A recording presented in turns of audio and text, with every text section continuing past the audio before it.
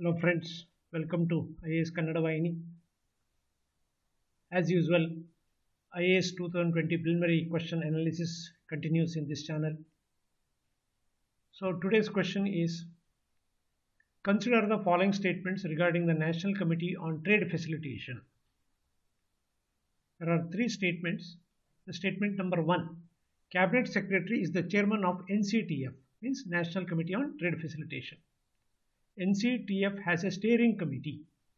Third statement, its function includes simplification of procedure and adoption of greater use of technology. Which of the above statements are correct?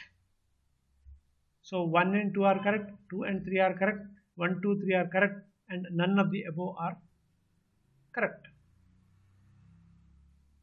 That is,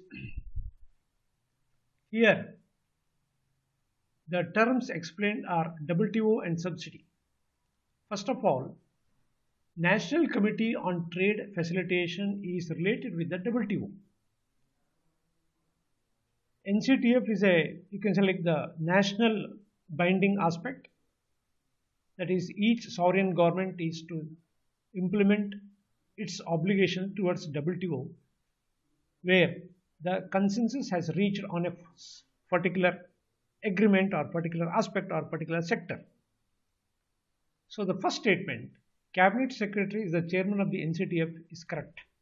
Usually the head of the administrative head or administrative functionary, head of the administrative functionary is the chairman of the National Committee on the Trade Facilitation. In India, it is quite natural. Cabinet Secretary is heading the NCTF. Then second thing is, NCTF is a mandatory requirement under the WTO Agreement on Trade Facilitation. It is also one of the important idea. I repeat, NCTF is a mandatory requirement under the WTO Agreement on Trade Facilitation. Then the important areas where NCTF will look after or NCTF will work. First, that is simplification of the procedure. Yes, it is one of the basic function of the NCTF. Second, reduction in time and cost, means wherever if it is delayed, wherever the you can say a kind of bureaucratic procedure is there, it has to reduce the time and cost. Third one is augmentation of the infrastructure for the trade movement or the trade facilitation. The committee has to look after or has to scrutinize supervise the augmentation of the infrastructure. Fourth one is greater use of technology. So these are the four basic functions of the NCTF. The next one is definitely it will be having the steering committee. So answer is C, that is 1, 2, 3. Coming to the terms explained, WTO, I think all of you know, 1/1/1995, WTO came into existence. Earlier it was known as GATT. Now it is WTO.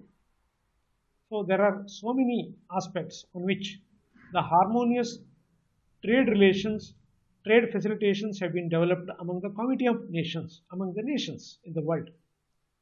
So that is the main function of the WTO. So already three sectors have received the consensus. First one is textiles, second petroleum products, third one is pharmaceuticals. The rest of the things like investment, agriculture, etc., the still somewhat negotiation is going on. I think within coming days or in coming days, it may be consensus may be reached or agreement may be reached. So NCTF is a part of WTO, that you must remember. Then subsidies. Subsidies is one of the most disputed area among the WTO members.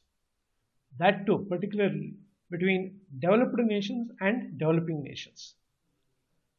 So subsidy, each one is accusing that developing countries are giving too much subsidies for their domestic farmers.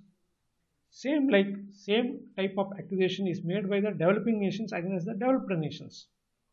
So here there are three types of, you can say, like subsidies, what we call red box, or like amber box and green box. Red box means yellow box, amber box means yellow box, red box and green box. Whereas green box is the permissible subsidies, whereas the amber box is minimum amount of trade distorting subsidy. So these are the three types of subsidies on which the negotiation is going on. Whereas one more summit held in Bali, that is Indonesia, where the peace clause has been adopted, which is very suitable or convenient for the India. So that is also one of the important aspects you must remember.